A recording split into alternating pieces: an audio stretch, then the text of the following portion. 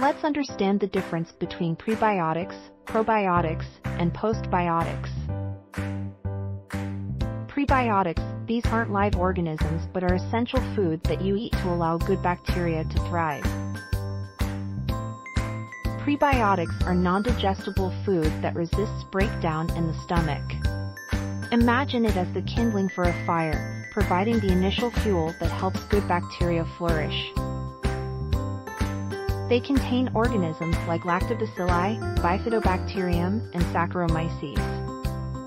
Probiotics, these contain live bacteria and yeast that offer health benefits. Think of probiotics as the logs you add to the fire to keep it burning strong.